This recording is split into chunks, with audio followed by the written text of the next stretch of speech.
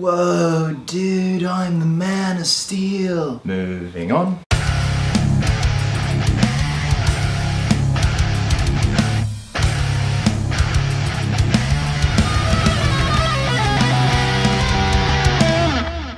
What's happening, my fellow geeks and geekettes? Welcome to a brand new episode of Cosplay Chris, and today it is a cosplay breakdown and demonstration of my recovery / regeneration black suit Superman cosplay. Whoa, there was a lot to say. Now, I premiered this cosplay last weekend here in Sydney at Oz Comic Con. The response was absolutely and utterly overwhelming. So a massive thank you to everyone for your support, kind words, compliments, and it was just great to catch up with everyone. But first, it looks like we have a sponsor. Designed to inspire and unite, Arise Collective is dedicated to revealing the diversity of the world around us. It's stylish, affordable, and honest eyewear that protects your vision, supports social causes, and promotes a better way of living. Arise Collective was created by a group of young, creative professionals from every corner of the world who wanted to see creative eyewear that was stylish, sustainable, and relevant to the world around us. Composed of 5 key collections: Arise Classics, Arise Titan, Arise Light, Arise Bold, and Arise Elite, you are able to find a frame that fits all purposes. Now, not only am I sporting my favorite sunnies, I love these things, but I also have some eye strain glasses. At the moment, I do not need prescription glasses. Not yet. Because of the amount of editing I do and a lot of screen time that I do on a daily basis, these babies help me from getting eye strain, which I'm very susceptible to. Plus, I kind of feel like Clark Kent. Time for a little switcheroo. So the Arise Elite collection is sculpted from premium Italian acetate, delicately polished by hand, resulting in a product of excellent design and craftsmanship. Whilst Arise Titan and Arise Light are composed of high quality titanium and stainless steel, basically leaving you with a lightweight and timeless frame. So with that being said, all frames come with free lenses including anti-scratch and anti-reflective coatings. I will leave the links down below. With that being said, it's time for some Superman goodness. So yes, today's video is a breakdown, which means I'm going to be going through all the pieces and components of the costume, where they came from, if I made them, what was done, what needed to be done, what needed to be changed. Then I'm going to fully suit up in this stinking hot garage. Show you how the muscle suit moves with the textured fabric on top, the belt, the gauntlets. In terms of the boots, for the time being, I'm actually going to be using John Ninko's Batfleck boots, which is part of my Batfleck cosplay. You guys got to understand, this cosplay came together so quickly. My two options were regular mullet 90s Superman or the Regeneration 90s looking Superman with a mixture of Henry Cavill thrown in there. Now, because the regular suit was not ready in time, it was going to be the Regeneration suit, and even then it was a last minute scramble to get this thing ready. On the day of the con, the cape actually broke 10 minutes into arriving at the con, but I did a photo shoot with my good friend Nathan Atkins right before heading into the con with the cape intact in all its glory whilst I was still fresh before sweating my ass off. So first things first, let's take a look at the muscle suit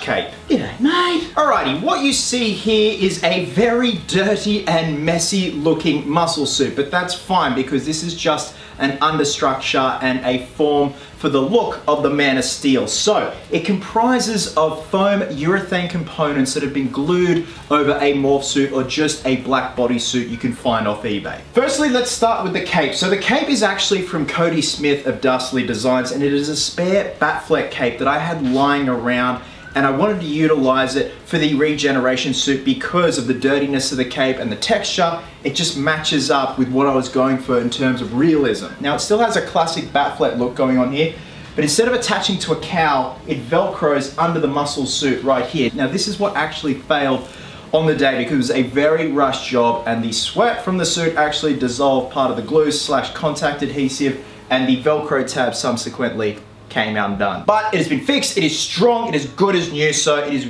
perfect for a demonstration today. Now, going back to the muscle suit, these are urethane foam pieces. Now, in terms of the maker / makers of these, it is a combo here. We have a Napier's Effects torso, lats, crutch, and legs. Now a lot of pieces have been shaved down just to get that nice aesthetic look instead of the Roid Rager bodybuilding look, which is more associated with Batfleck. The forearms are also Napier's, whilst the shoulders slash biceps come from El Fett, who does amazing muscle suit kits as well as Napier's. I just wanted that look of classic strongman, but also aesthetic and that V taper going on. So that's why I also added the lats into the muscle suit. In terms of what I used for sticking down the muscle pieces, that was just a Sika contact adhesive you can get from Bunnings.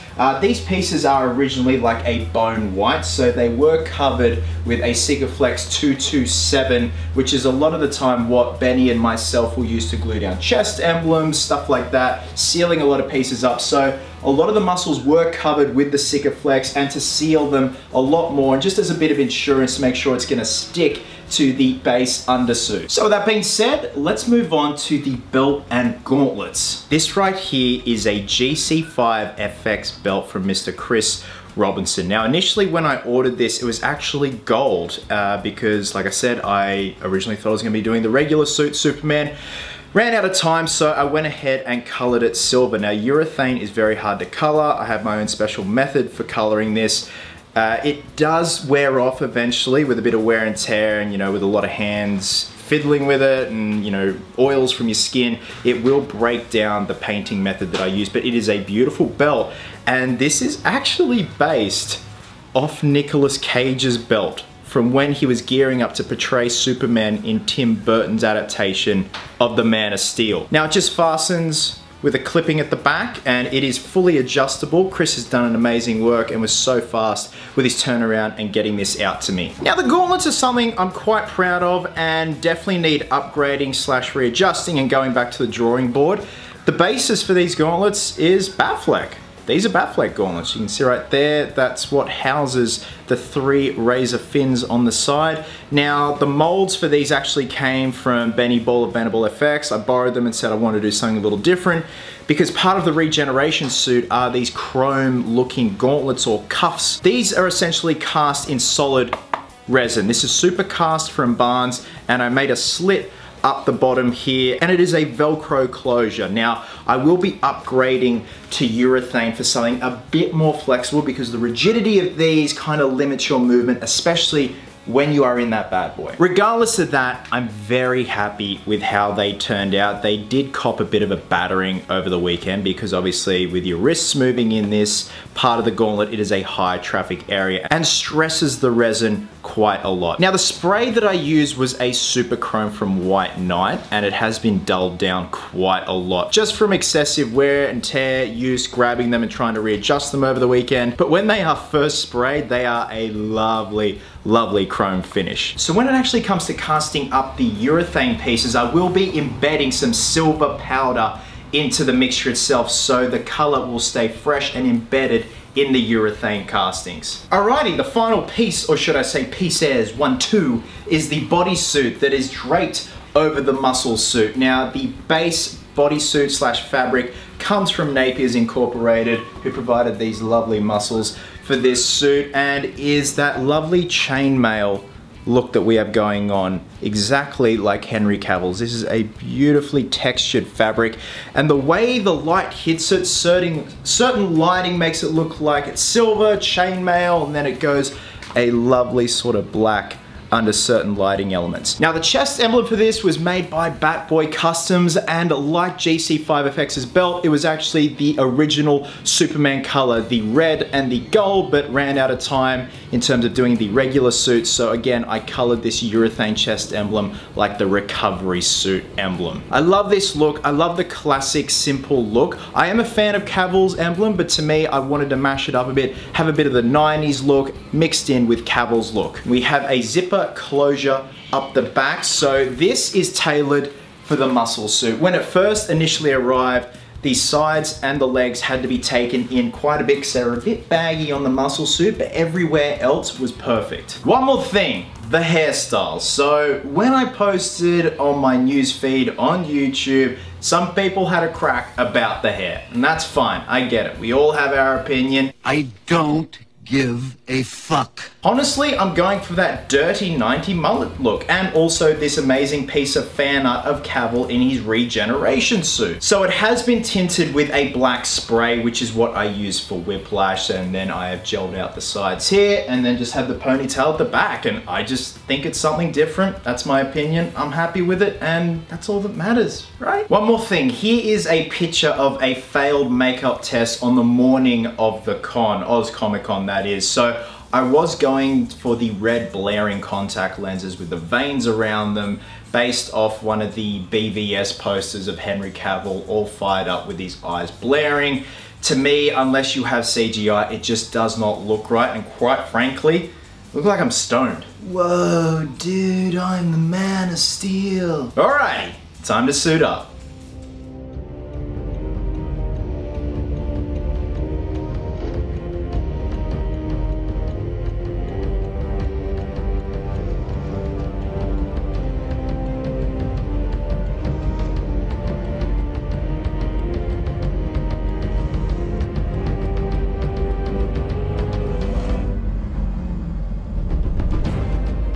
So I do know for the most part in the Regeneration storyline, he doesn't usually wear a cape, so having the option of the Velcro tab to take the cape on and off is actually great. So I'm gonna gauntlet up, show you guys the uncaped full look, and then cape up and show you guys the fully completed look with the cape. It is so hot.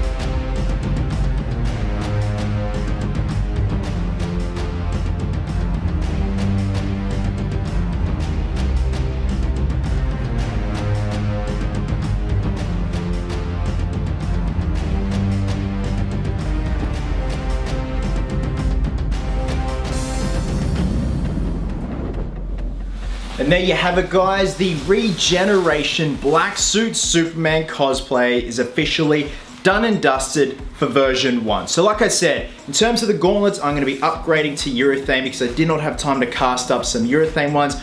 I had resin handy, so that was going to suffice for the weekend. Now, during the course of filming this footage all suited up, I have noticed this shoulder is not exactly on par with this one, and that is because you kind of have to twist this muscle suit around a bit to get that even look, so you get the idea. But anyway, that shoulder looks better than that one. Now, before I sign off, I just want to give a massive thank you to the following artists for helping bring this suit together in such a short amount of time. To Bruce Pomel and Fernando Navarro for the muscle pieces, gentlemen, thank you. My good mate Ben Ball for helping me glue down the muscle pieces, as well as providing the molds for the gauntlets. We also got Bruce for the textured fabric. We got Cody Smith for the cape, Joel Ramos for the chest emblem, Mr. Christopher Robinson for the belt, and of course, Mr. Nathan Atkins. As you can see here, this is the photo shoot that I was talking about at the beginning of the video that Nate and I did when I first arrived at Oz Comic Con in the car park at Homebush Base. Nate captured the suit fresh in all its glory, as well as myself looking fresh and in all my glory before